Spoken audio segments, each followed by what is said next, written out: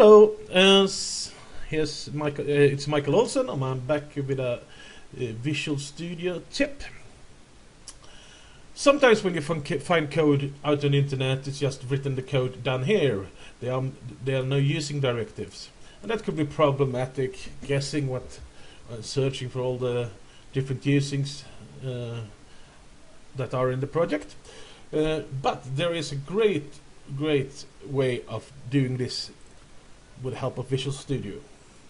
So let's say I take away these two usings. There will be some errors in my file. Well, display names, I just click on that. There will be a blue little dot that after a while it drops down here, and you can click on this and you can choose between either have the fully qualified name like this, or that's very hard to read in the code. You can choose from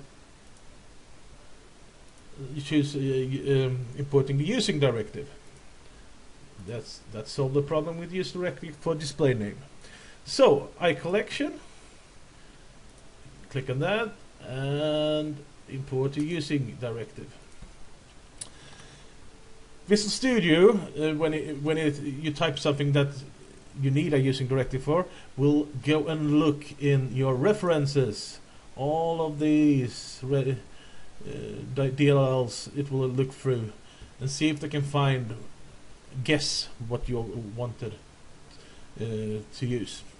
And if there are multiple instances of this of a class with the same name, you will get the option to choose between the two. That could sometimes you have to choose the right one, but in our case there was just one.